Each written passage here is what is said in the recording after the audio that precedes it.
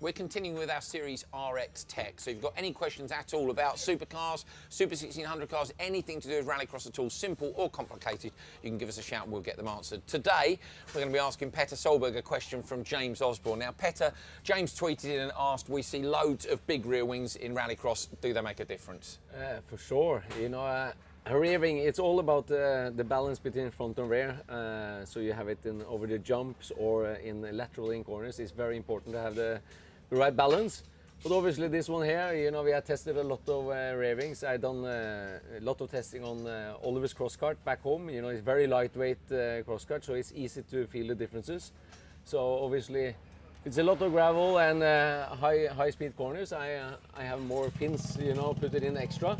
And also on the side to calm down the lateral sideways early.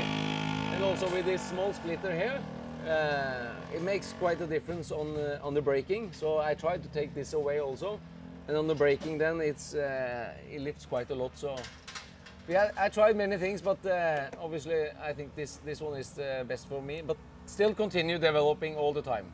There we go, Petter Solberg, fantastic. Thank you very much. A proper comprehensive answer for you. It can be really simple. Anything you want to know about the cars, you know, why is it this colour or something really complicated. We've already had questions in about anti-lag and handbrakes and all sorts, so keep them coming. The hashtag is RXTech.